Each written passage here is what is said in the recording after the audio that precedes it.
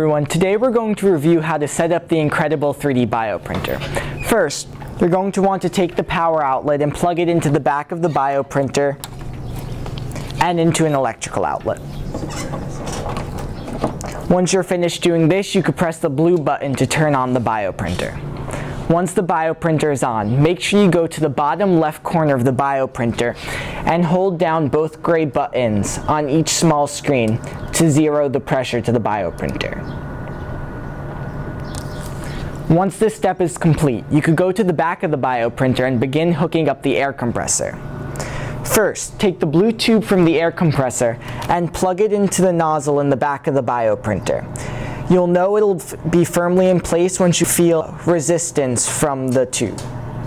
Then, for future reference, when you want to remove this tube, push down on the gray insert while pulling out on the tube to remove it from the bioprinter. Once this is firmly in place inside of the bioprinter, plug in the air compressor to the electrical outlet and turn it on. Make sure that the air compressor is plugged into a separate electrical outlet than the bioprinter because of the electromagnetic interference between the two devices. Once that step is complete, return to the front of the bioprinter and prepare your syringe. Take the syringe filled with Cellink and attach a pipette tip to it.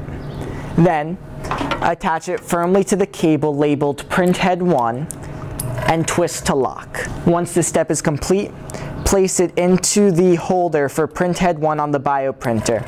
And once that step is finished, you're ready to begin calibrating the bioprinter. See you all again next time.